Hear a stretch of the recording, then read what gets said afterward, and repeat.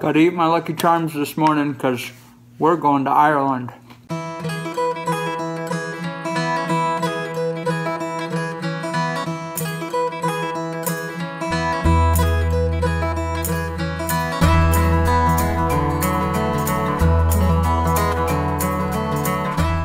We're driving back to Dublin, and if you can see right there, the sun is about ready to set.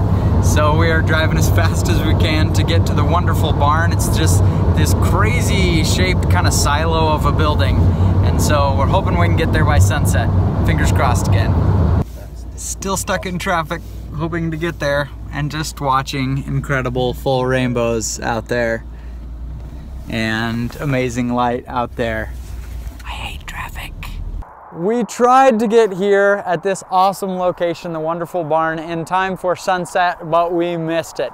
And so we got kind of a grab shot, and I was just ready to leave, and I thought, you know what, maybe I better take a little bit more time. So I tried to come find a cooler angle, and it's a much more interesting angle, but still the photo was just lacking interest and a little bit of pizzazz. So I decided to do some light painting on the barn. The trick to light painting is angles. Angles is everything for any type of lighting. Just like in flash photography, we'd never use the on-camera flash and just blast the subject. It just doesn't look good. It certainly doesn't look professional. And so with light painting, when I go out and I do light painting with others, every time they're like, light painting, let's do this. Stand right behind the camera and you just blast on-camera flash, just a flat wall of light onto the subject. So this is what the barn looks like with no light painting at all. And this is what a bad light painting looks like, where you just have the wall of light hitting everything. If you've tried light painting before and didn't have success, my guess is that's probably why. So let me show you some of the things that I've learned about light painting and how you can make a good one. The first thing is, know that you're gonna have to take several photos to get it right, because you're gonna stand in different areas and light each piece of the light painting differently. So for the first picture, you may actually want to stand behind the camera and just paint a little fill light, just so that you have some even, because everything else could be a little bit too much texture and highlight and shadow. So for some of the frames, I stood behind the camera and I spent maybe 5 seconds of a 30-second exposure just waving all the way around to get a general light. And then as soon as I got that, I run over to the side, come with me here, and we painted each different part. So look at this. This could be hard to see with the video light that may hit it. We're gonna try though. If I stand to the side and I paint light on the wall here, you'll see awesome texture. See that texture of highlight and shadow? But then if I come to the camera angle and I do the same thing, all the texture is completely gone. That's the whole point of light painting. That's how you make a good one, is you come to interesting angles to create highlight, shadow, and texture instead of just on-camera flash done with the flashlight. So I painted this panel first, standing here. Now one trick is, if I stand here, obviously this side of the wall is going to be bright and the far side of the wall away from me is going to be dark. So I'll paint over far away from me for a longer time over there, and as I get close to me, the light is brighter here, so I spend a little bit less time on the close area. So you just got to remember that light is falling off very quickly. It's the inverse square rule, that every time the distance doubles, your light roughly cuts in half. And so you want to spend more time on areas further away, less time on areas close. So we'll take one exposure just for this facade right here. Then we'll do another exposure and with the light in a different area. So I'm setting up the camera, 30-second exposure, f11, ISO 400 for this situation. So we got one here. The cool thing about light painting is you want it to look weird, different, interesting, but not too weird that it just looks like a psychotic light painting. But one thing that can give it that cool look is where the light is not all coming from the same angle. This is something that's impossible during the day, right? You can't have multiple suns.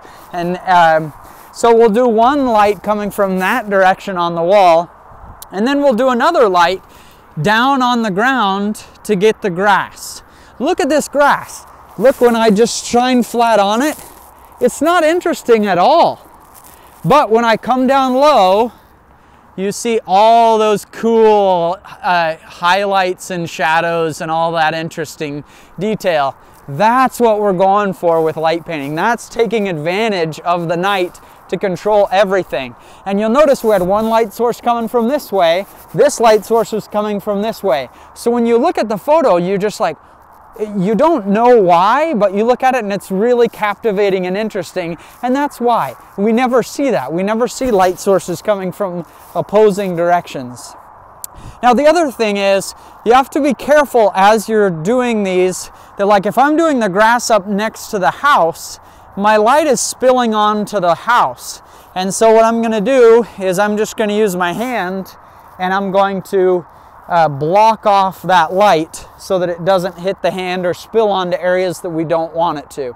That's really only important when you're light painting in a group with other people and you have more flashlights moving around, because in the end we're going to take all these separate pictures and we're going to mask them together in Photoshop to make one. There's one more principle I want to show you, and that's on the actual barn.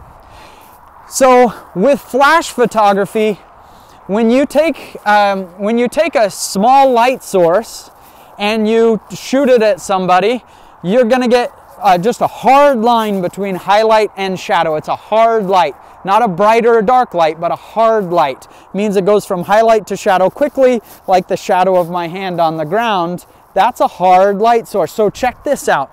The flash is far away from my hand right now, about 4 feet away. Look at that shadow of highlight and shadow, how it's a perfect line of my hand. And then watch what happens. I'm bringing the flash closer and closer and closer to my hand now. And look at the edges of the fingers. Can you see how they're blurring out more?